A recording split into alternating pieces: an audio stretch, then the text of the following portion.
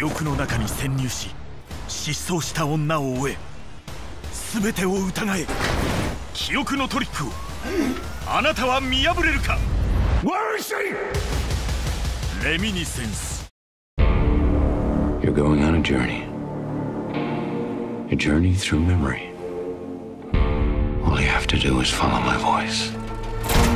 I think audiences more and more are going to the movies to see something they haven't seen before, to be immersed in a world that they don't know. They want to go on a journey. Miami, in the not too distant future, it's a sunken world.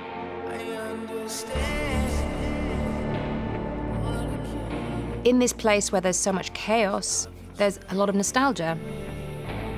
Bannister owns a reminiscence machine, which enables people to relive their memories. It unlocks the full experience and transports you in time. You can really live that moment as if it's happening. In the reminiscence, I can feel his arms around me. Nothing compares. In this future, another drug is memory. Memory can be its own kind of addiction. The brain is a very confusing and potentially dangerous place, so my character is a person who takes you there to that memory so that you don't go down the wrong path. Memory can be really positive. It's got a destructive quality too.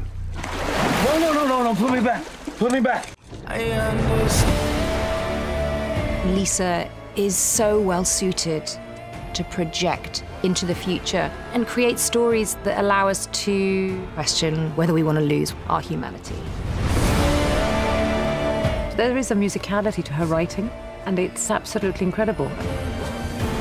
Lisa has taken questions of character and fate, memory, and turned them inside out, blown them to pieces, and reassembled them in this breathtaking way.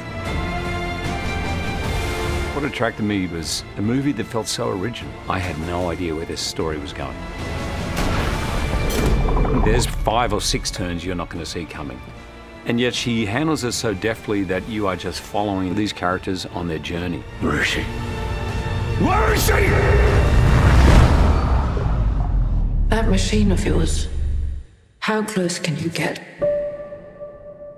before the illusion's broken?